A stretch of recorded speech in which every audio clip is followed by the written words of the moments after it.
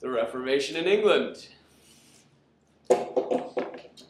So, how does the Reformation in England differ from that on the continent, and why? The Reformation in England begins because of political issues. It does not begin because Henry VIII disagrees with the theology of the Catholic Church.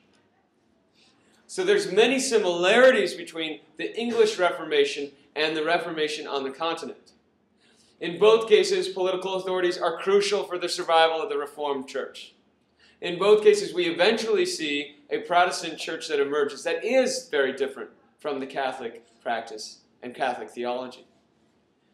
But the difference is that in England, the political issue comes first. Henry VIII wants an annulment from his wife, Catherine of Aragon. Catherine of Aragon is the aunt of the Holy Roman Emperor, Charles V. Charles V, as Holy Roman Emperor, is the supporter of the Catholic Church, and therefore is protecting the Catholic Church and will be the main response to the Protestants in northern Germany. And so therefore, when Henry VIII calls upon the Pope to issue an annulment, the Pope doesn't want to offend Charles V, whose aunt is Catherine of Aragon, and therefore the Pope denies the annulment. And therefore Henry VIII wants out. And he's got many people that agree with him, right? Thomas Cranmer is his archbishop, and he says, look, I can grant you the annulment. Don't even worry about the Pope. Let's just change it. So I grant the annulment. So Henry VIII goes to Parliament, and Parliament passes the Act of Supremacy. And the Act of Supremacy says the king is now the head of the Church of England.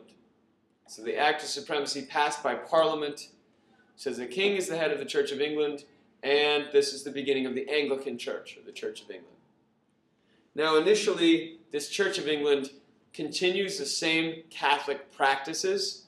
We don't see the change towards Lutheran beliefs, sort of the change in the number of sacraments, the change in the Mass, the change in all these things. We don't see that under Henry VIII. Henry VIII gets remarried to Anne Boleyn. She has a daughter. Her daughter is Elizabeth. Catherine of Aragon, if you remember, had a daughter. Her daughter was Mary. And then, Anne Boleyn doesn't deliver a son, so she's killed. And then there's a third wife, Jane Seymour. And Jane Seymour finally delivers a son, Edward, who's a sickly young lad.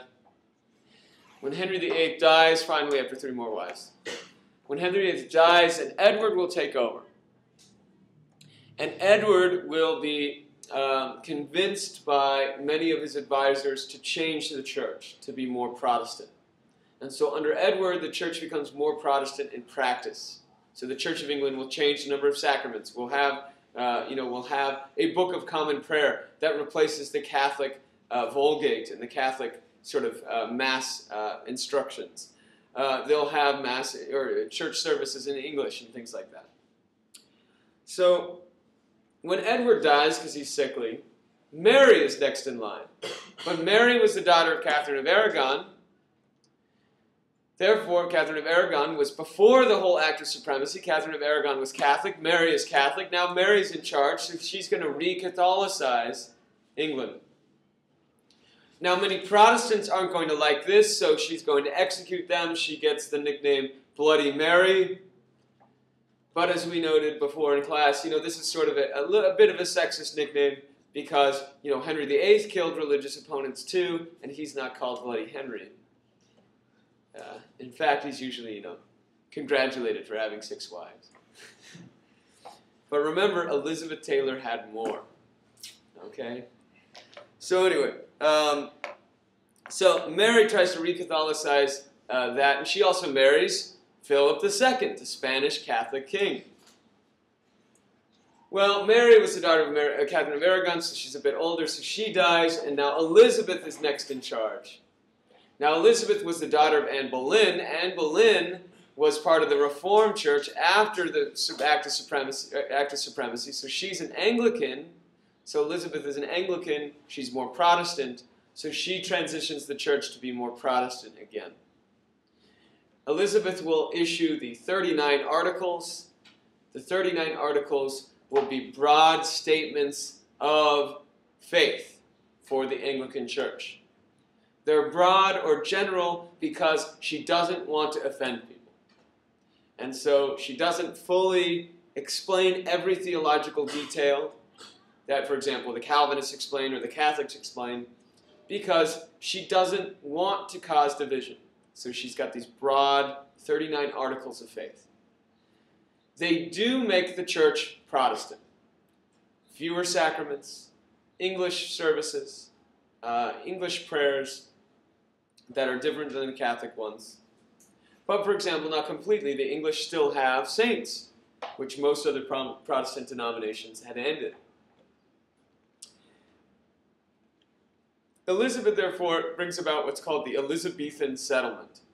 In other words, there is a settlement on the religious front between Catholic versus Protestant. She makes it Protestant.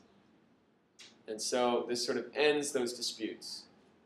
Interestingly, though, now we'll see, after Elizabeth, the division will be between the more conservative Protestants and those Calvinist Protestants, the Puritans in England, the Presbyterians in Scotland, who will reject the hierarchy and the more traditional aspects of the Anglican Church and will want to reform all of the Church of England to be Calvinist.